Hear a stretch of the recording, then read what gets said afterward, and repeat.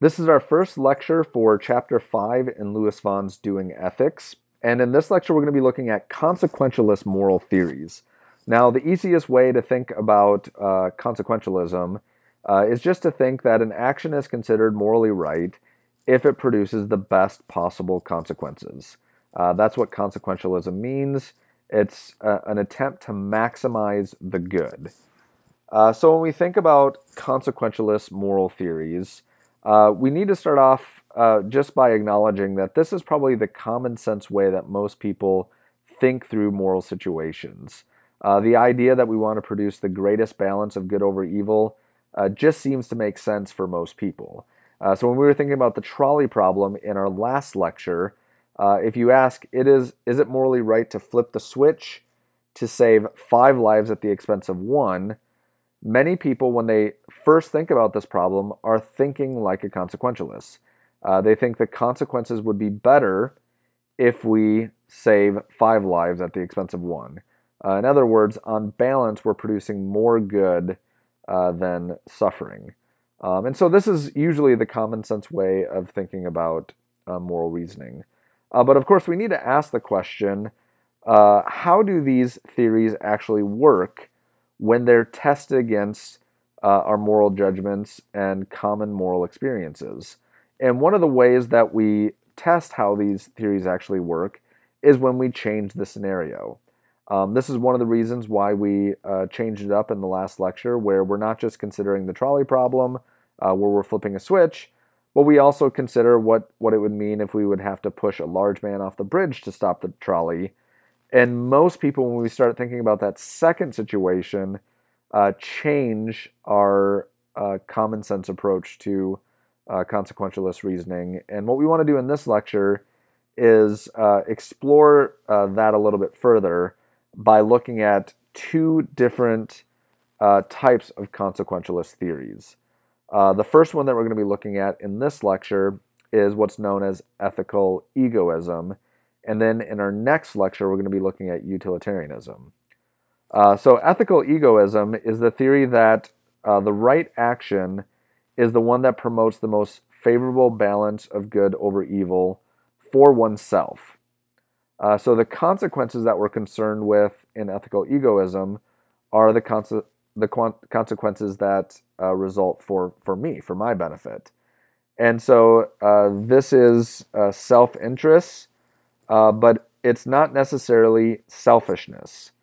So when we think about ethical egoism, self-interest is the right way to think about it, but not necessarily selfishness. And we'll talk about that here in a moment. The theory is also not synonymous with self-indulgence or recklessness, and hopefully we'll see why. Now, if we compare ethical egoism versus utilitarianism in terms of the trolley problem, we can look at Bill and Ted here again quickly.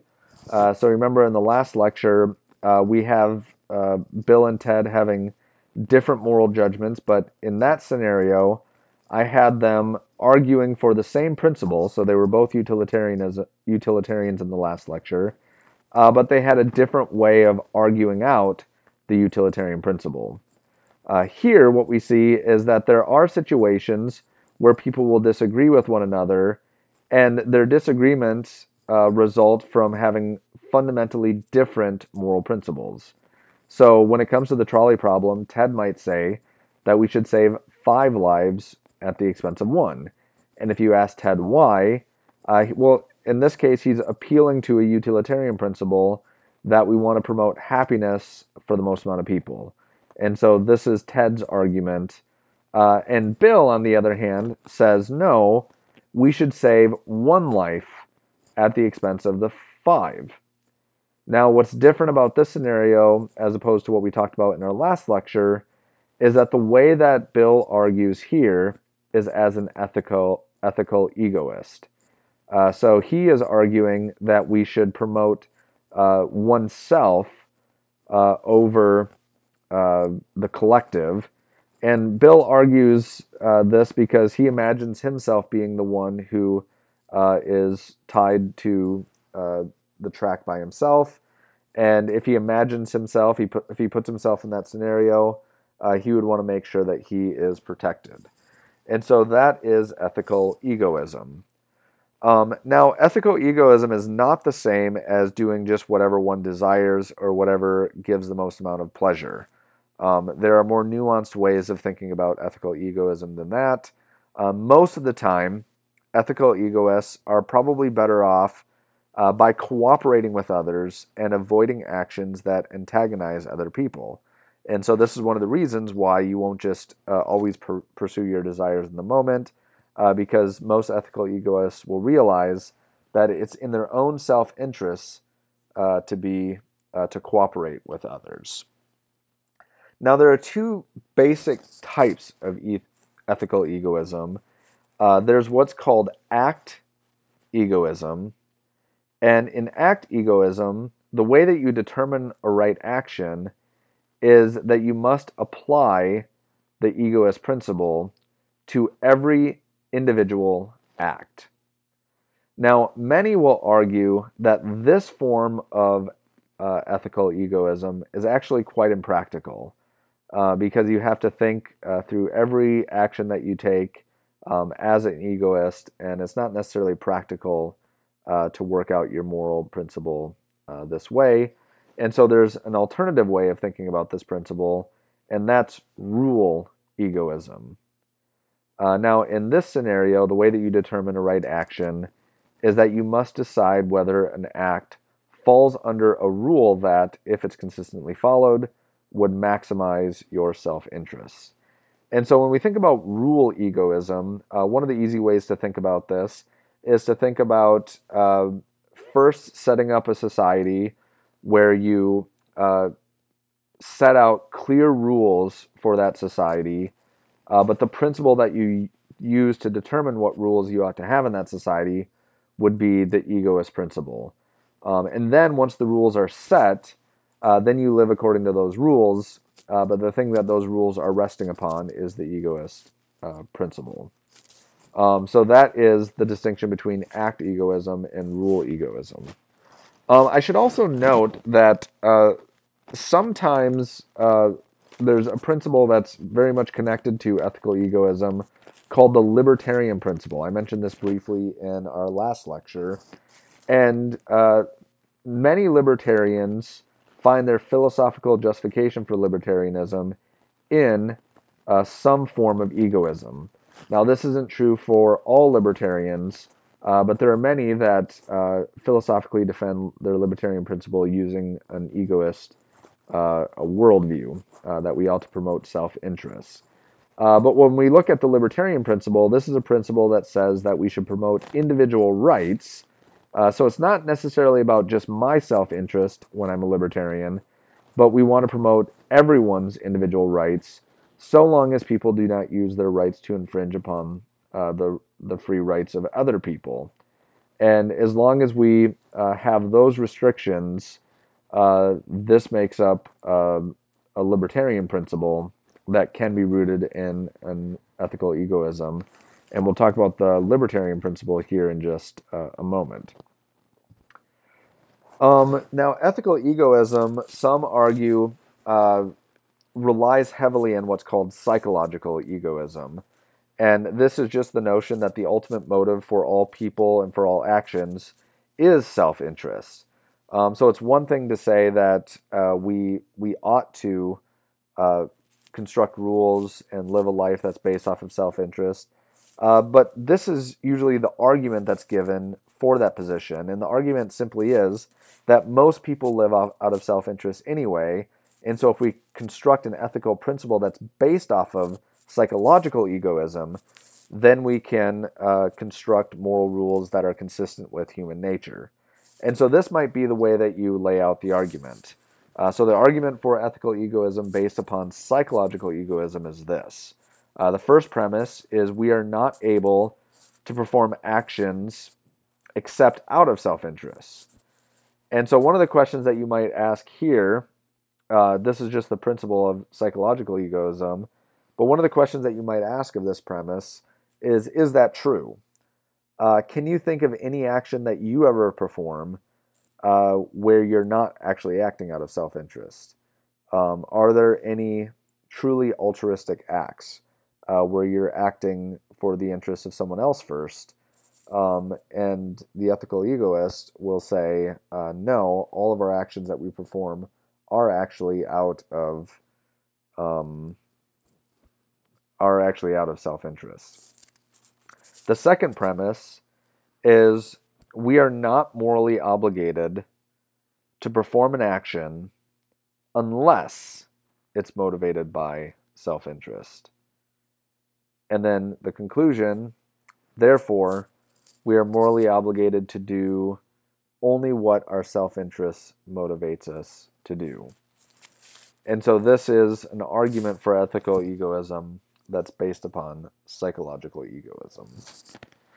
Now, I want to spend a little time here talking about the libertarian principle. This doesn't necessarily come up in your textbook, but again, ethical egoism is the philosophical foundation for many libertarians, so I think it's worth at least exploring this libertarian principle briefly. The libertarian principle, again, is that we ought to promote the free individual rights so long as people don't use those rights to infringe upon anyone else's free rights. Now, there are three different ways that that principle can be articulated. The first way is what's called no paternalism. So these are laws protecting people from themselves.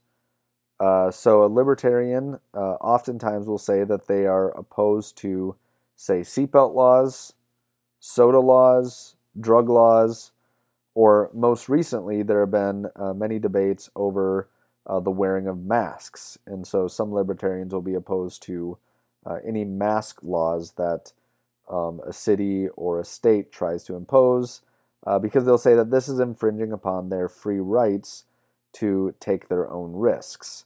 And so the idea of paternalism is having a law that is protecting you from yourself.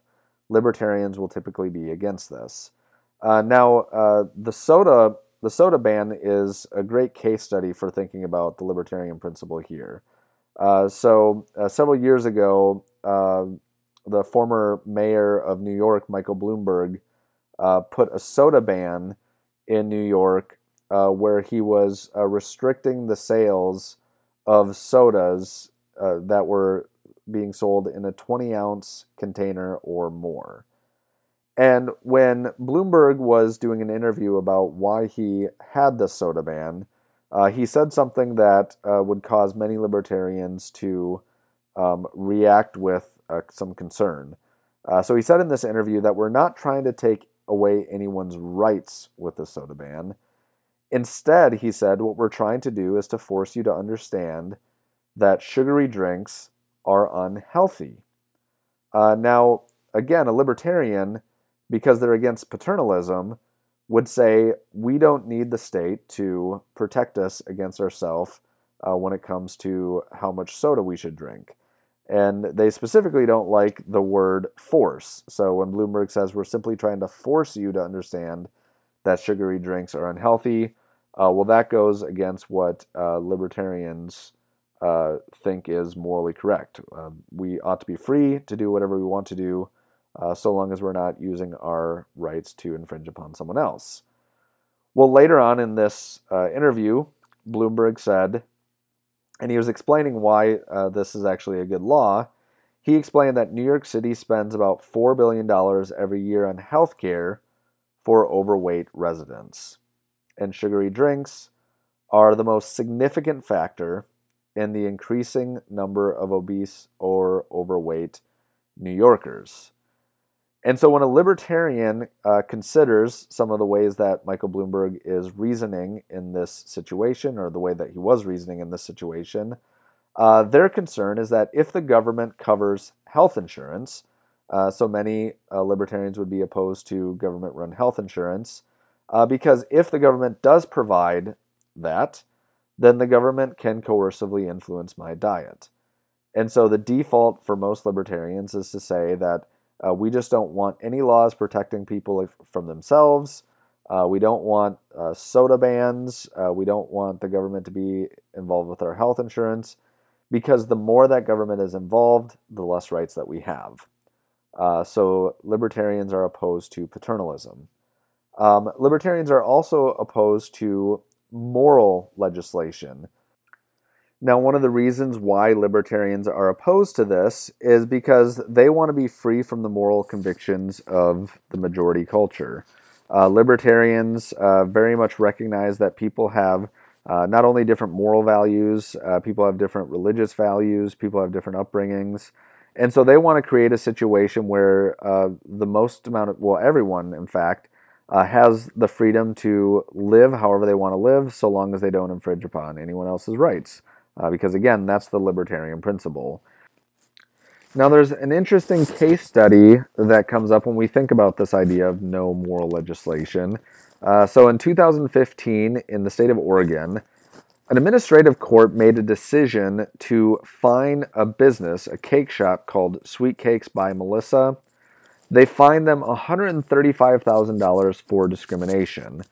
Now, this is a story where a same-sex couple comes into this cake shop and they want Sweet Cakes to bake them a cake for their same-sex wedding. Well, because of religious convictions, Sweet Cakes by Melissa refused to bake the wedding cake, and therefore they were fined by the state of Oregon for $135,000 for discrimination because they violated a law of that state. Now, libertarians, when they look at a situation like this, they would typically be opposed to the decision to fine this couple. But at the same time, libertarians would also typically be for the same-sex couple. So they would want the same-sex couple to be free to get married. So libertarians are usually for institutions like same-sex marriage. And yet, the same principle would say that you want to protect a cake shop like Sweet Cakes by Melissa because they should also be free to practice their moral convictions as well. And so when it comes to the libertarian principle, they want freedom for everyone so long as nobody uses their freedom to infringe upon anyone else's rights. Now, there is a question of whether or not that principle is ever really possible when it comes to no moral legislation, because with this particular case study, some people might bring up the question, well, can't I be free to live in a state where I'm not discriminated against? And so this really puts some tension on the libertarian principle as regarding whether such a situation is even possible. The third area that libertarians are usually opposed to is the idea of the redistribution of income or wealth. So they are opposed to taxes, or at least they want minimum taxes. And so if you think about a case study with, say, Bill Gates. So when I first started following Bill Gates and using this as an illustration of the libertarian principle when it comes to redistribution of wealth, when I first started talking about this in 2012, Bill Gates was worth just over $40 billion. And last time I checked, it's probably more than that now, Bill Gates is worth over $85 billion, which means that since he started Microsoft, he has literally made over $150 every second since he started Microsoft so many years ago, which is one of the reasons why people say that it's literally not worth Bill Gates' time to pick up a random $100 bill, because in the second that it took him to pick up that $100 bill, he made more just from the amount that his wealth generates. So many people will look at a situation like Gates and say, surely in this type of situation, it would be just to redistribute Gates's wealth. Well, from a libertarian perspective, since our fundamental right is the right to liberty, they would say that we should never use any individual, no matter how just the cause, as a tool for the betterment of society. Because again, the fundamental right is the right to liberty. So again, this is the libertarian principle, which many will say is based upon ethical egoism. Now we can take a few moments to evaluate whether or not ethical egoism is a good principle to promote. And we're going to do this again by looking at the criteria that we mentioned in our last lecture. So the first criterion is just consistency with our considered moral judgments. Now, one of the major criticisms that ethical egoists face is that many people will say that it's not actually consistent with many of our considered moral judgments. So here's another case study where you see firemen who are looking at a house and they're watching this house burn. So this is an actual case study in Tennessee where a Tennessee family's house burns to the ground as firefighters stand and watch. And the reason why the firefighters stand and watch is because they have what's sometimes called a pay-to-spray policy in their community. So the fire department is not a city fire department or volunteer fire department that many communities have. Instead, it's sort of like insurance or sort of like a membership that you buy in this particular city. So for $75 a month, you could pay your dues so that if your house ever catches on fire, the fire department will come and they'll put it out. And if you don't pay the fee, the $75 a month to pay for the firefighters, well, that is a risk that you are taking. Many have compared this to the whole idea of car insurance. So when it comes to car insurance, some people will say that, talking about this firefighter situation, that you can't get into a car accident and then buy car insurance to pay for your accident.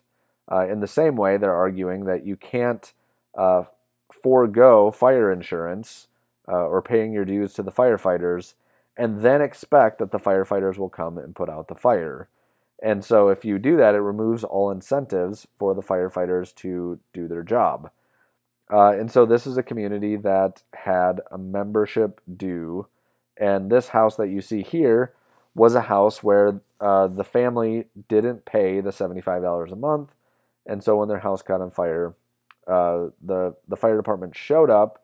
They wanted to make sure that the fire didn't spread to anyone else's house of people who did pay their dues, and when they made sure that nobody was within any danger, they stood there and they watched the house burn down.